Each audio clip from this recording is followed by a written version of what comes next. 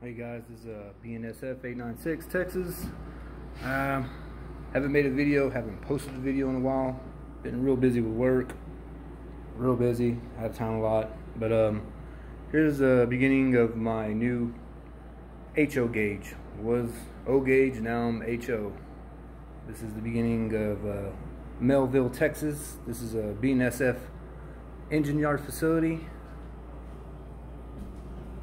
Coming in right in here. Got my engine house, 3-door. On that side, repair facility.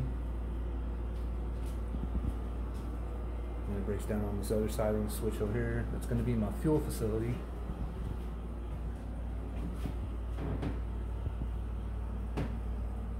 That's my fleet. Put this mirror in here just to give it that other effect for right now. But yeah, it's pretty good.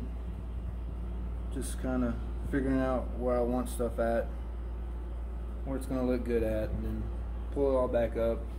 Mark it first before I pull it all back up, see if I like it. Still got to do some weathering, obviously, right here.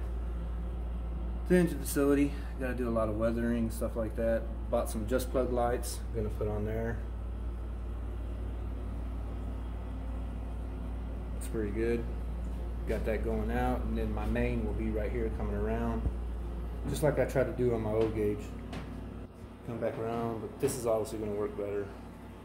Bridge will be right here, cross over, go back around, back up. Main is probably just going to be one whole loop coming around. Then again, I was thinking about having it come right in here, and then build another section of the layout out this way, kind of right here where this table's at, but wider, and have it kind of like a shoelace, backing around loop, over and under kind of, and then come back around through here with a switch back there, so you can have another siding going around the back side, and back up again. But then there will be a grain facility over here.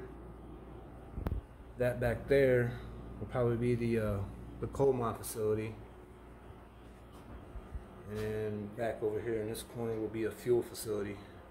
So I mean, there's a lot of spots where you can do stuff. Plenty of room, obviously, especially with this HO. O gauge, I didn't have very much room because they're so big.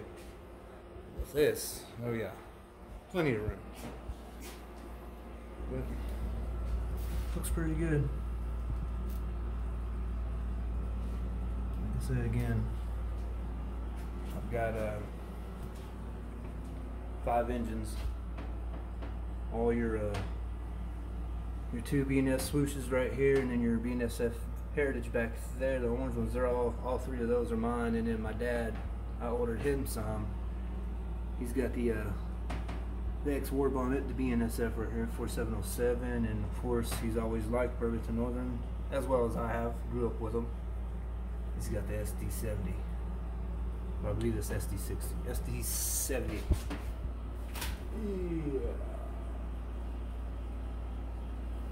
Yeah. SD60. Yeah, SD60. That's a horsepower train right there. Love it. But this one right here, ordered it from MTH.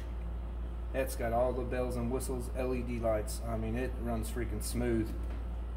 Don't get me wrong, these do too, all these other ones, but 4707, I think I'm going to start ordering from MTH. All these are Walter's main line, and I believe that one's in Athens right back there, the BNSF Heritage. It's got an E-Lock sound system on it. Tad from, I believe it's from Florida.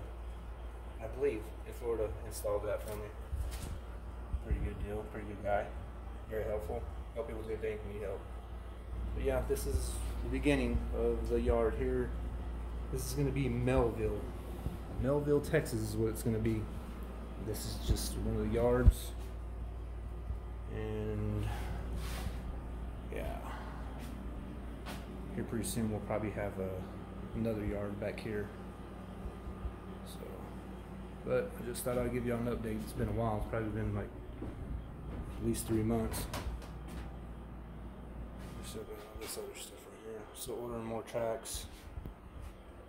So I got my freight and those down there. But got my plug-ins for my power cabs. NCE power cabs. Ordered me a smart booster, 5 amp. Come in handy. And I can just make a link of the NC plugins or PCP plugins. Yeah. Hope y'all enjoy this video. Thought I'd give y'all an update. Appreciate it. Y'all got any tips or advice or opinions or something that I should do differently on here? Just give me a comment or give me a thumbs up. Tell me what you think. Appreciate it.